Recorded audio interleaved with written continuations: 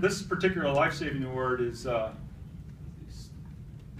going to have a hard time saying it, I guess, the whole way through. On September 25th, just a little before 2 o'clock, Deputy McPherson responded to what's called an AED call in the city of Cornelius.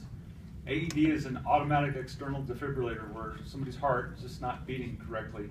Electrical outlets or something screwed up. But this isn't just anybody. It's a 6-week-old infant that Deputy McPherson, again, sprung into action, provided chest compressions to this little tiny baby. The baby was able to regain her heartbeat and breathing when she was transported to the hospital.